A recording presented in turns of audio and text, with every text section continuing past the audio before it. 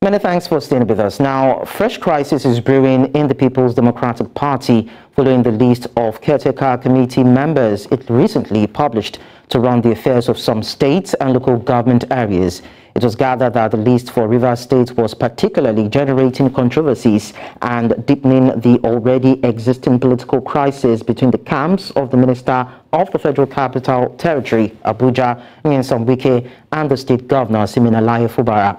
Fubara on Thursday fumed over the list, describing it as fake and insisting that it fell short of the agreement the PDP governors had with the party's National Working Committee. Fubara insisted that Rivers would abide by the decision that the executive officers whose tenures had expired in March should remain in their various capacities for the 3-month extension period approved by the NWC elapses to enable the conduct of fresh congresses. And now to discuss this, I'm joined by Good Governance Advocate and Executive Director of the Extra Step Initiative, Eugene Abels. Eugene Abels, it's nice to have you around. Thank you for having me.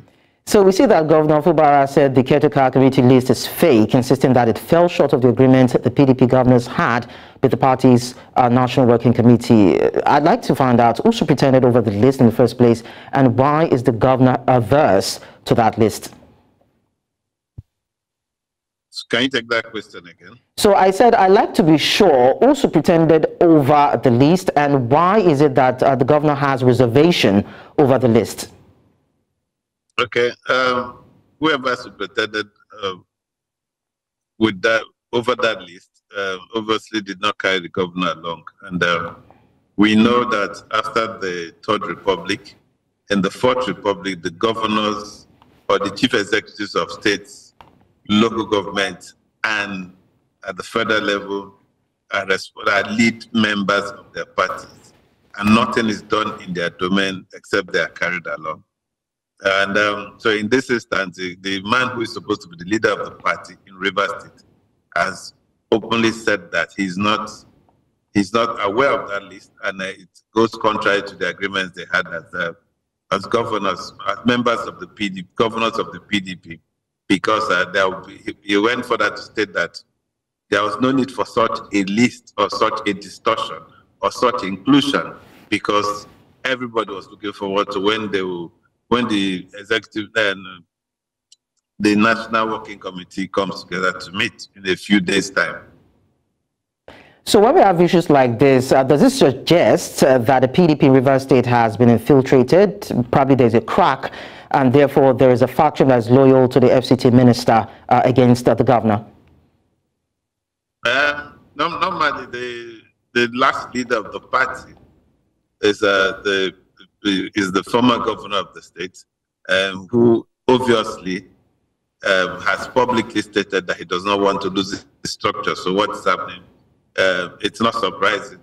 I'm not accusing him that he's responsible for it, but you should expect this kind of shenanigans, political shenanigans, to happen. It's normal. But when the National Working Committee meets, all of this will be straightened out. If you notice, in the APC, not long ago, a couple of weeks back, the national chairman appointed 6 governors to man the 6 geopolitical zones.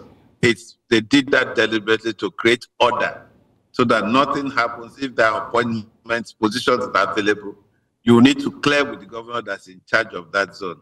So I don't think it will be different from the PDP. These are initial diagrams. When the national PDP has a lot to sort out, this will be the list of their problems. But the governor could have kept quiet, but he needed to speak out so that his followers will not think that they're losing control of the party.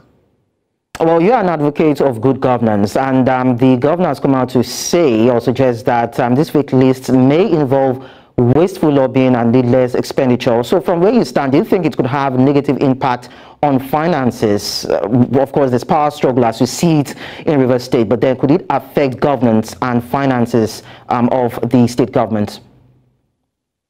Politics is big-time business, and particularly when it is played where you have weak institutions, weak public institutions, who do not act for political reasons. because a lot of politics has taken over the administration, the management of Nigeria. A lot of resources are expended for things to be done for you, but not because of you. I'll give an example. We are all witnesses to the fact that when former President Donald Trump left the White House, one or two things were erroneously taken out of the White House. They didn't wait for the sitting president to ask for those things to be returned. The agencies responsible immediately went for those things. When documents were found to be erupted, nobody looked at anybody's face. Those things they went for them because those institutions are strong and are doing the things they are supposed to do. But in our climate, you need to be in the good books of the power centers, and also the coercive agencies of government.